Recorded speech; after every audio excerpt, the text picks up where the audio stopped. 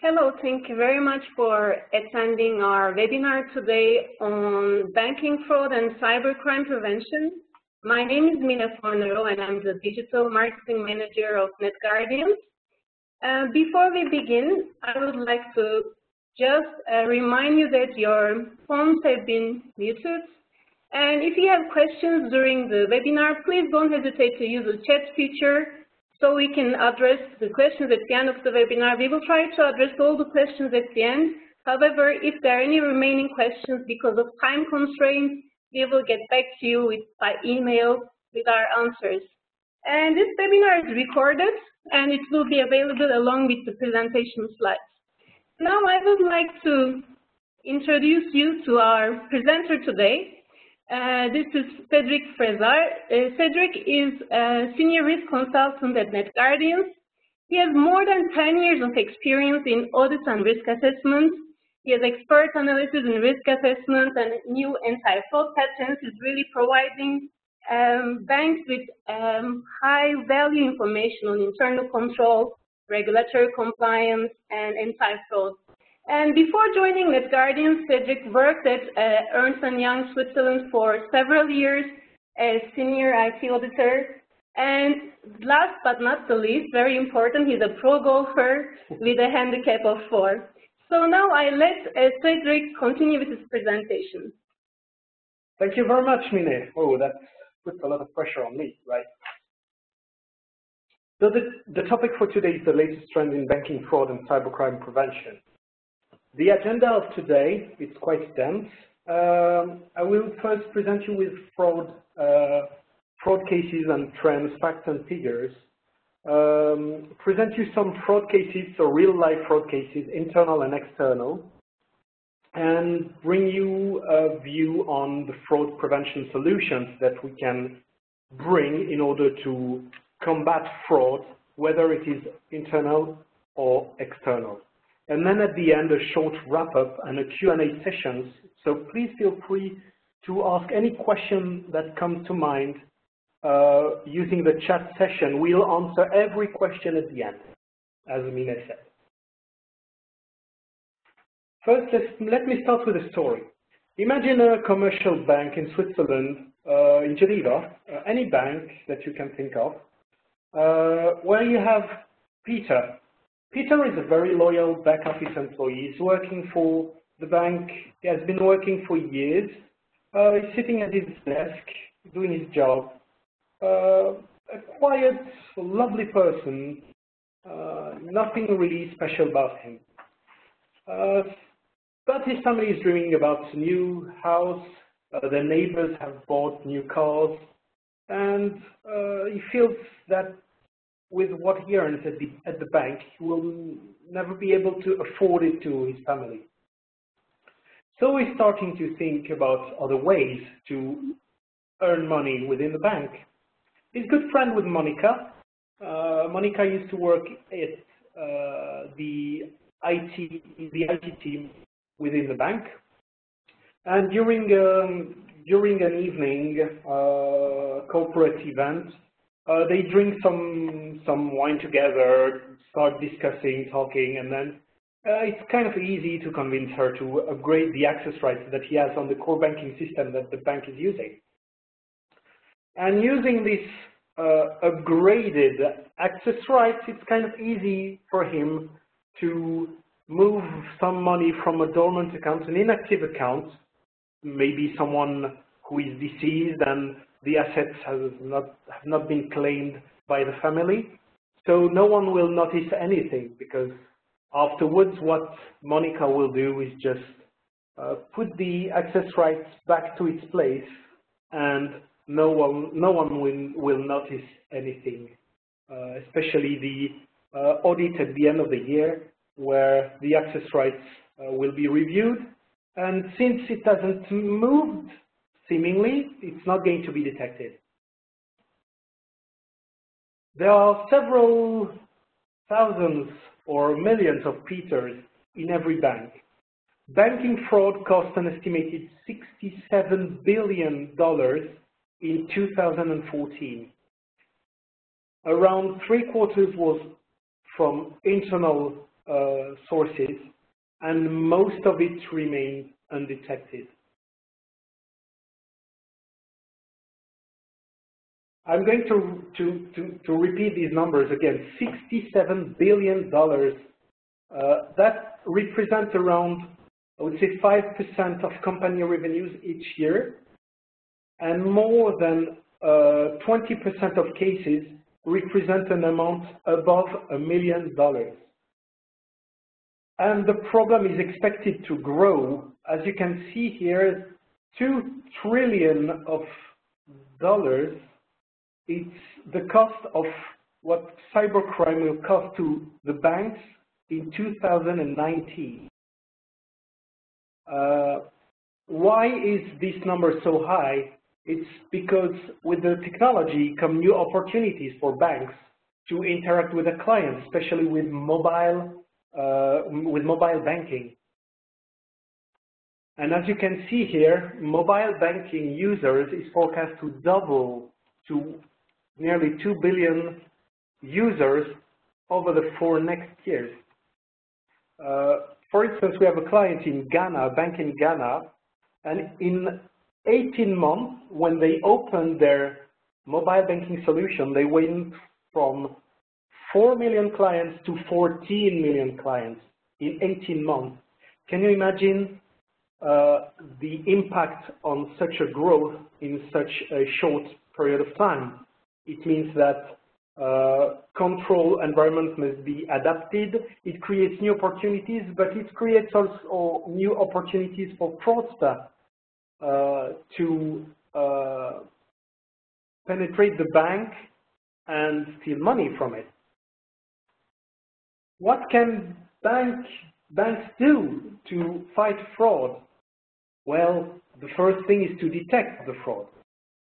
Just to give you a number, another scary number, the average time that a bank needs to detect a fraud is 18 months.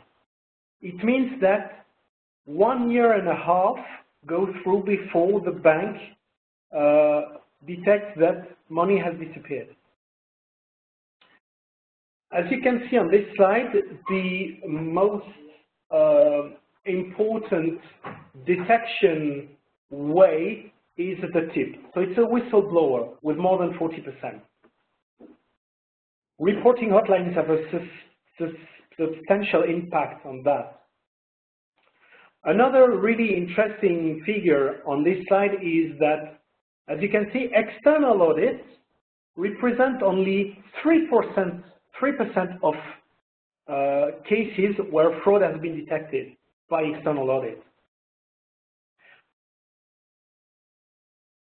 It's slightly less than half than by accident. It means that you have 2 times more chances to detect a fraud by accident than by using external audit. Coming back to the tips, as you can see on this slide, around half of the tips come from the inside also. So internal fraudsters are called by their colleagues, around 49%. The rest is customers, anonymous calls, or others, such as vendors, shareholders, or competitors.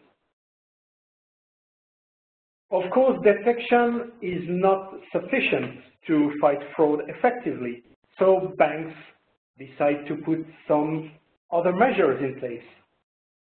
The most common ones are external audit of financial statements. It's really the most common one, with more than 80% of the banks having that measure in place. On the other side of the spectrum, you can see that job rotation and mandatory vacation and reward for whistleblowers are less than, respectively, 20 and 10%. A point here is reward for whistleblowers. It's really disregarded as a measure because it sets some trust issues between colleagues that are going to be starting to look at each other suspiciously and break the trust that you can bring inside your teams. But are those measures, even if they are really widespread, are they really effective? On the next slide, we will show the popularity of the measure against its real effectiveness when it comes to fraud impact reduction. And surprisingly, you will see that external audit, being the most common method, is one of the least effective when it comes to fraud impact reduction, with less than 40%, a little bit more than 30%.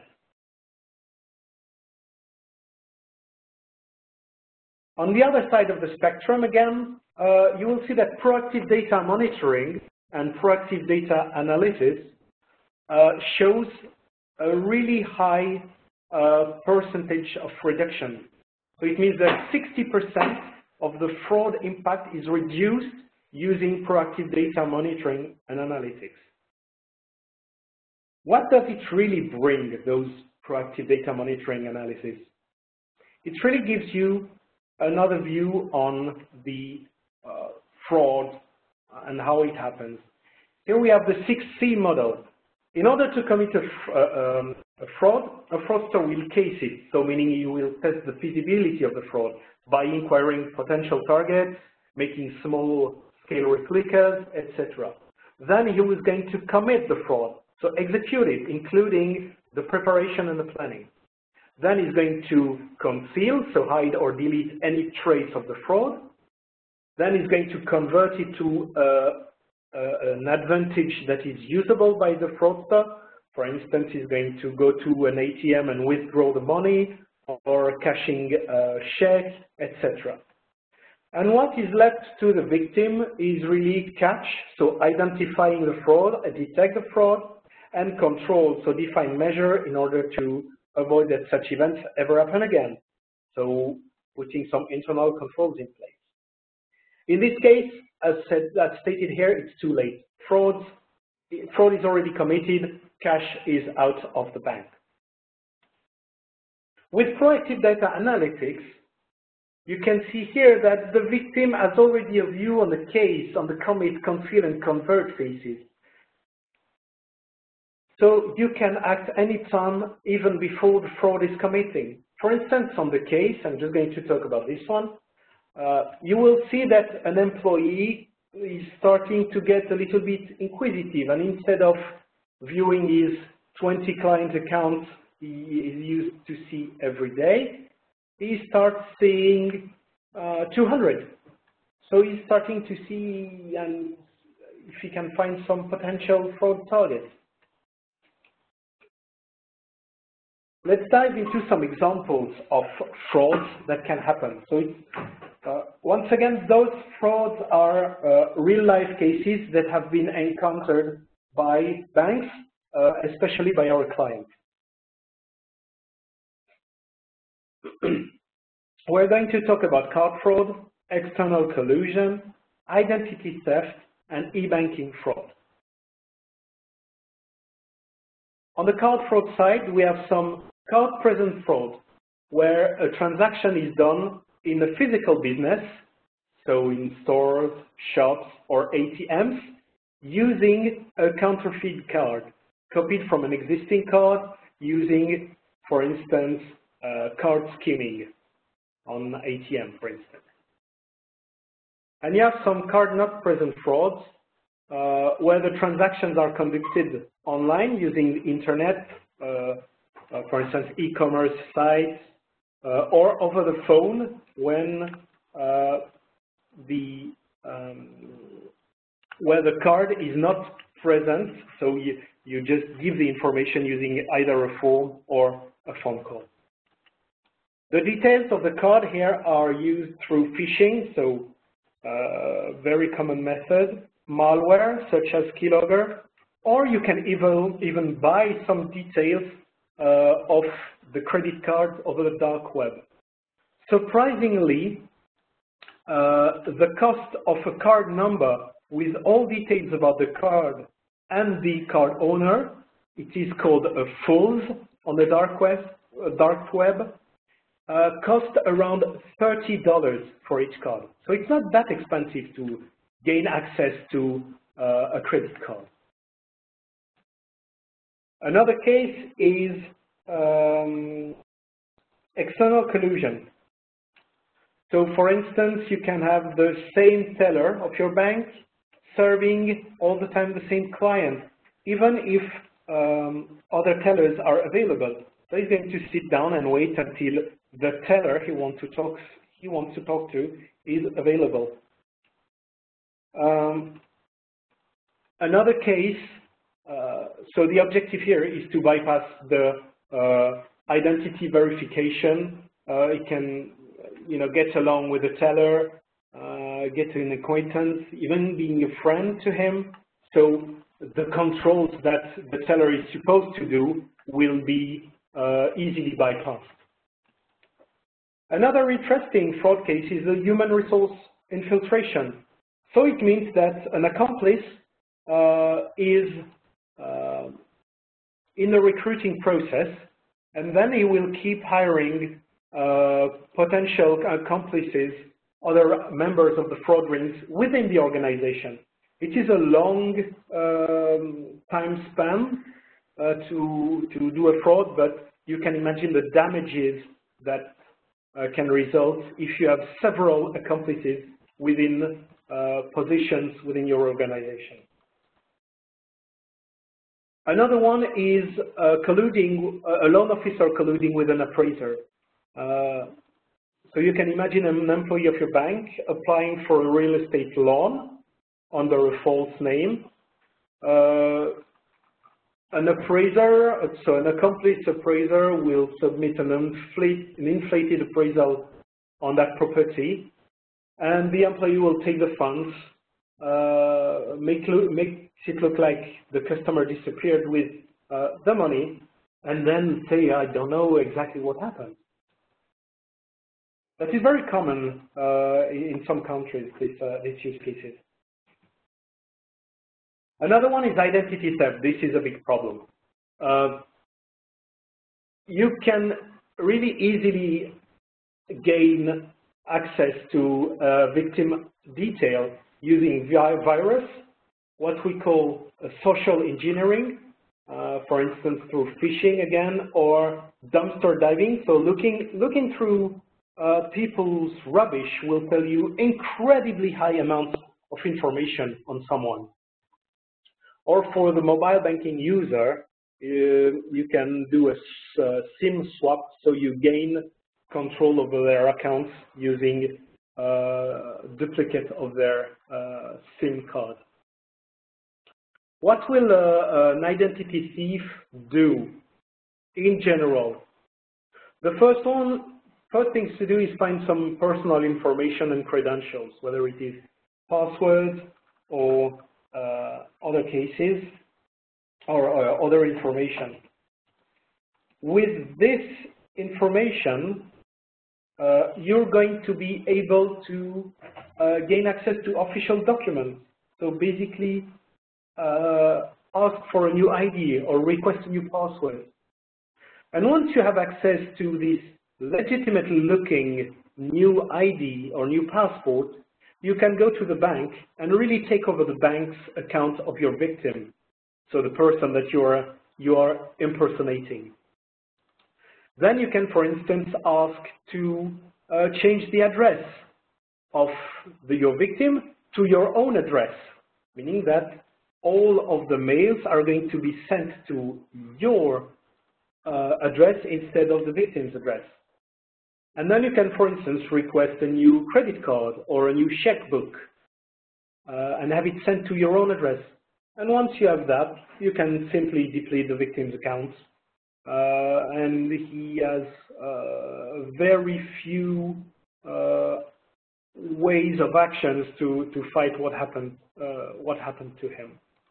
Those cases are really scarring for the people. It's psychologically hard to get back on your feet once your identity has been stolen. Regarding another case, it's e-banking fraud. On these cases, I'm going to go real quick on that, but the idea is to obtain a customer account, access data, use this information to transfer money to other accounts and withdraw funds. Now fraudster can bypass even the most sophisticated authentication method, such as one-time passwords, physical tokens, smart cards, using man-in-the-middle attacks. And then you can have some distant transactions, so from another country, or an out-of-norm transaction behavior, where you can understand that someone who has a low profile suddenly makes some high amount transactions. That's where you're going to see that something is fishy and maybe catch the fraudsters before it's too late. On the internal frauds side, just to let you know, we are organizing another webinar on specialized on internal fraud. But just to give you an insight, we have some teller actions, staff accounts activities, collusion between insiders, use of IT users, high privilege, and some dormant account manipulation. Some cases that can happen on the teller action is maybe make the client enter his PIN and redo the same transaction. Or a customer comes to your office, to the desk to do a deposit. The teller tells the customer that the printer is not working. The teller is not able to give him a receipt, and the teller just cashes the money for himself.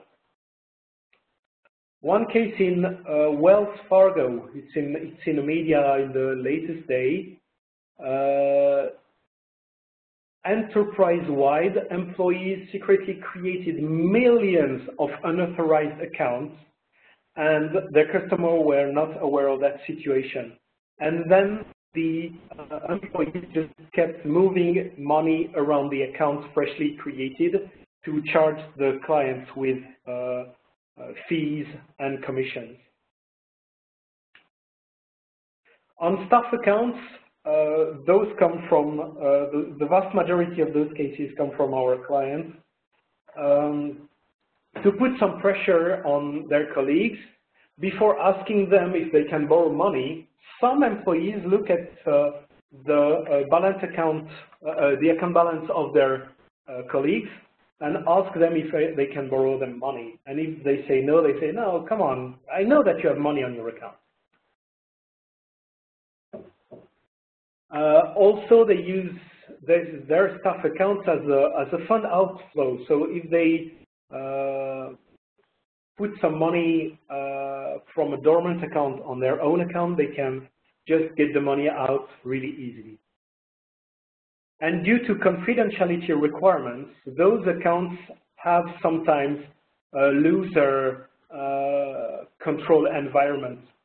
So they are not watched as closely as, let's say, a customer account.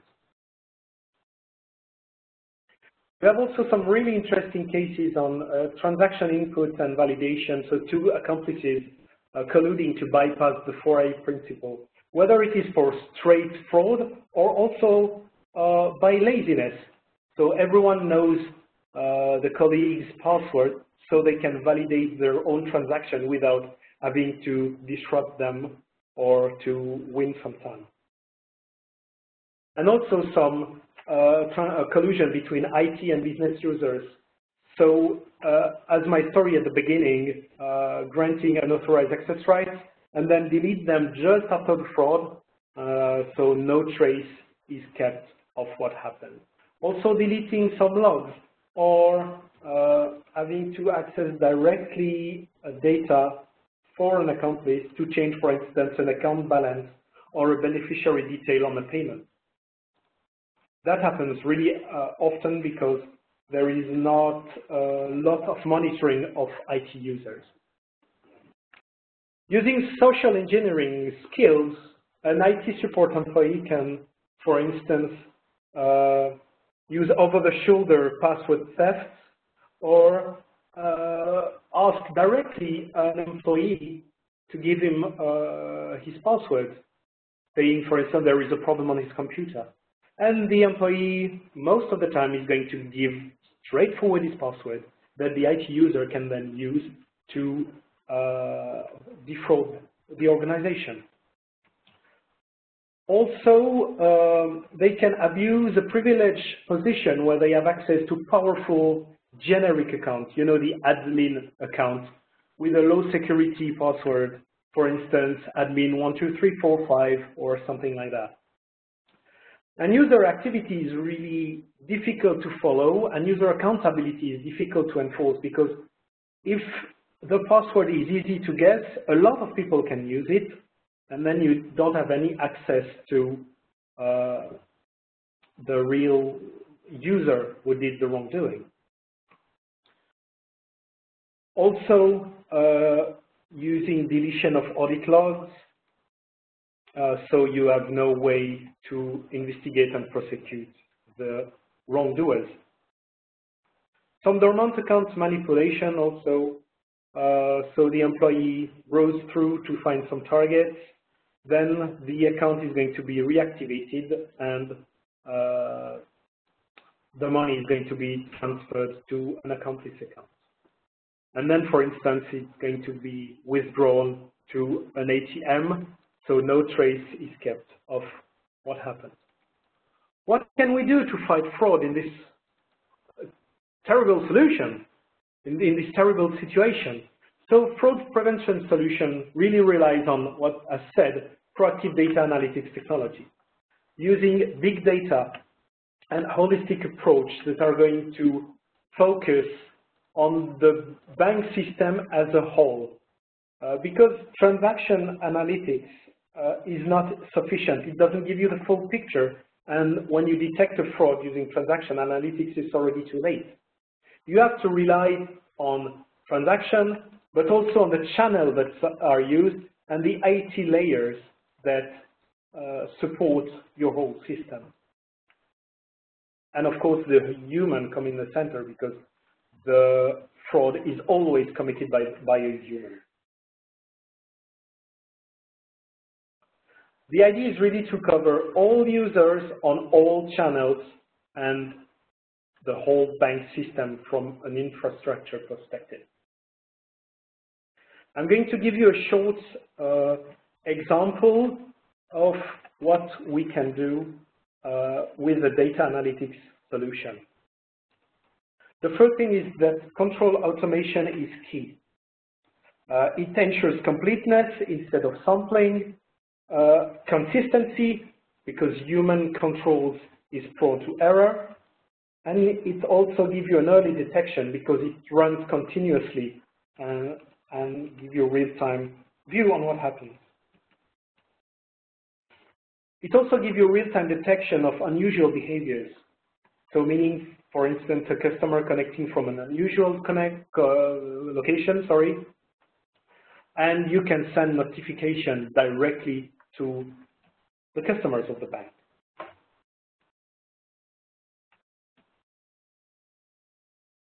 Investigation and forensic capabilities will give you a top-down approach using dashboard, for instance, so you have a high-level view on risk, and then you can drill down to investigate and really understand what happened using those powerful data analytics tools. Just to give you a short view on a concrete example, if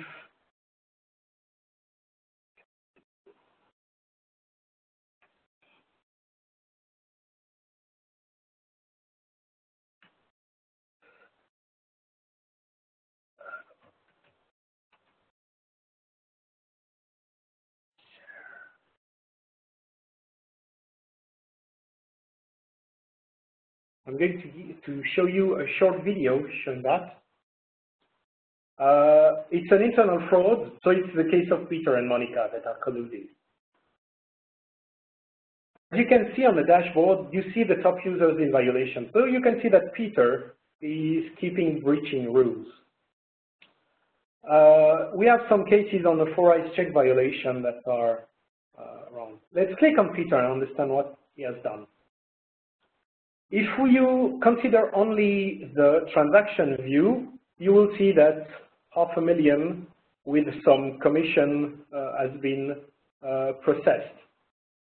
To understand really what happened, you will go to the channel view, because using channel view, you're going to see what happened in the application, within the application. And you can see that he has done the two inputs, so the transaction of 500,000 and the 75 commission fee. But he also authorized it directly through his profile, which normally is not authorized on a banking application. Using the layers view, you will understand what happened at the from an IT perspective. And by searching Peter here, you're going to find all the data related to Peter accounts. And you will see that Monica has done something around the user profile of Peter.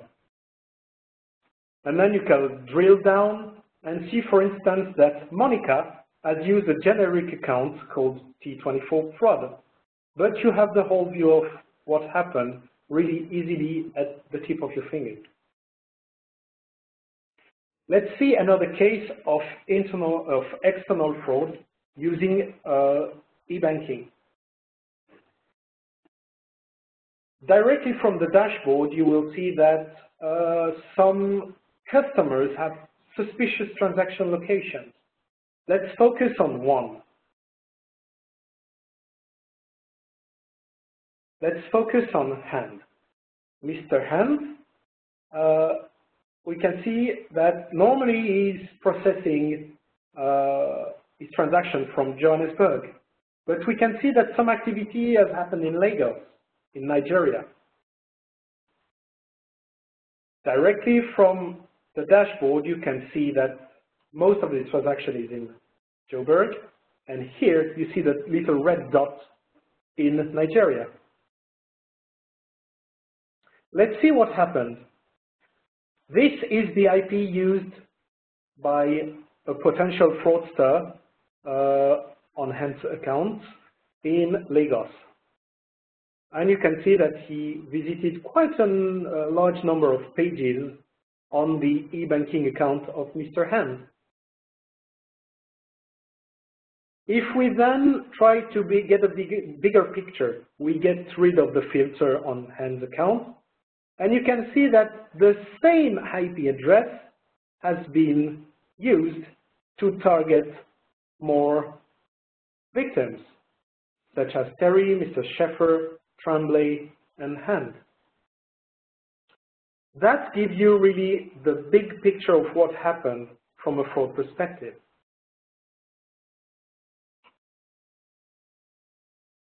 Let's go back to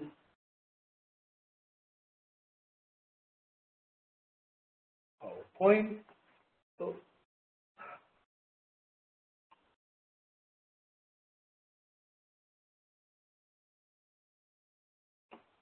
Sorry, wrong manipulation. There we go. Back to here. As a conclusion, what you really need to keep in mind after this webinar is that fraud costs a lot of money, around 5% yearly. That the most common fraud measures have been proven inefficient by some studies. For instance, external audit is not it's not a viable way to fight fraud. The only way to fight fraud and have a real impact on the fraud reduction is proactive data analysis. And what a data analytics system should include is the following feature. So having a holistic approach, so consider the bank system as a whole and not concentrate, for instance, only on IT security or on transaction analytics, but really consider all the channels, all the layers that your bank users and your customers are using to interact with the bank. It must also include automation of controls that run continuously to ensure that there is not going to be an event going through without being noticed. And of course, real-time detection of unusual behavior using, for instance, profiling or pattern-based intelligence. If you want to have more information about what we've discussed and what have been talked today, I really encourage you having a view on the resources that I've included at the end of this presentation. Regarding the upcoming webinars, don't miss out. We have a series of webinars coming in the few next weeks. The next one is on payment fraud. We're going to talk about the SWIFT hacking use case, and then we're going to talk about e-banking, and another one about insider threats at financial institutions. So please register to these events, and we are going to continue. About NetGuardians, we are a Swiss fintech company. Our headquarters is in Switzerland. We have offices in Singapore, Poland, and Kenya. Our clients are worldwide in Europe, Africa, Middle East, and Asia, and we are recognized for intelligence banking, for fraud, and risk assurance. We've been named Cool Vendor last year by Gartner in category Audit Compliance and Control Solutions. And I thank you very much for your attention. We're going to have now a Q&A session. Please feel free to ask your questions. Great. Thanks a lot, Cedric. I think this was really an insightful presentation. I hope everyone found it very valuable. Just as Cedric was mentioning, we will have further webinars on different types of fraud cases. So then we will be able to really dig in how we mitigate these fraud types that Cedric has presented with this webinar. So don't hesitate to register for the upcoming webinars where we can really dig in a specific type of fraud types and show how we mitigate fraud types with control automation. And this was also one of the questions that we have received. Thank you very much. And we have a few minutes left as well. We can take a few more questions. And one question is about bypassing e-banking authentication. So how can fraudsters bypass strong e-banking authentication methods, for example, tokens? What really happens from a hacker perspective is going to use what we call a man-in-the-middle attack. So even if you authenticate using a token, the fraudster, using some hacking techniques, will simply put himself in the middle, intercept the authentication method, tamper it, and then he's going to intercept the communication between your computer and the bank and modify what you sent to the bank. Or even before you send it, because normally the channels are encrypted, is going to be able to modify it live before you send it. And we can give you some more details if you want. But clearly that's normally how it works. So basically you intercept the message sent to the bank, modify it, and resend it to the bank without anyone noticing it.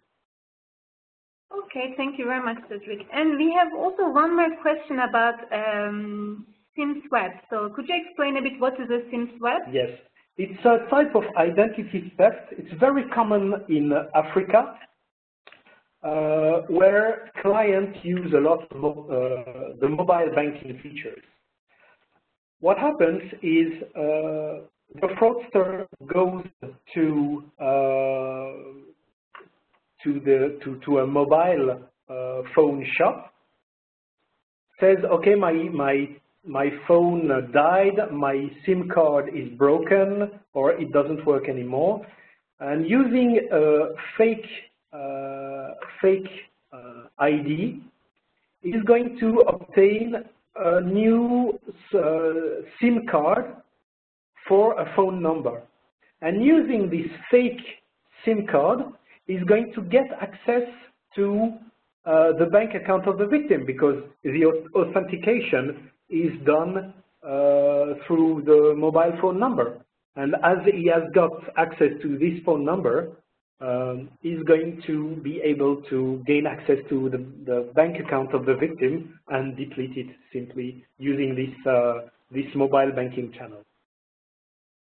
Okay, we have another question. I'm not sure. Okay, we just covered it now with this point as well. And I think this was all. Let me just wait one more minute to see if they have a few more questions coming. Otherwise, we are fine. Okay, we have one more question, so we can take one last question. So it's about the false positives, because it's a common issue that at the end you might get lots of false positives. How can we handle with this problem, and how the solution actually dealing with false positives? Very good question. Actually, that's one of the key points where organization kind of lose faith in the data analytics platform. Can you imagine a system where it generates 10,000 of alerts daily? You cannot manage that. So it means that you need to have a way of refining the controls that you use in order to reduce the number of alerts, and especially false positive alerts that you receive. One way of doing that is to refine the control and having a way on your data analytics platform to rerun the controls once you've corrected it on historical data. And that's really what's lacking in most of the data analytics platform, is this way of rerun the control on data that kind of already have been controlled. So if you can rerun the controls on historical data, you can lower the number of false positives that you received, and even catch frauds that you haven't caught in the first place, because it was kind of drawn in a big amount of data that you would have to analyze again. Okay. I think, would you like to elaborate further, Cedric? No, I think we are good. Thank you very much, everyone, for your attention. Thank you very much for the good questions that you asked. Please feel free, if any other question comes to your mind after this webinar, please feel free to send them. Please find our information, contact information on the slide here that is here. So it's info@netguardians.ch. Please visit our website. It's a very useful resource to look any further into fraud risk and operational risk mitigation. Follow us on LinkedIn, Facebook, and also Twitter. We try and keep you updated on news. And once again, thank you very much for your attention. Thanks a lot for joining us today, and we will be sending you this recording as well as the presentation slides very soon. So we wish you a great day. Thanks a lot. Thank you very much.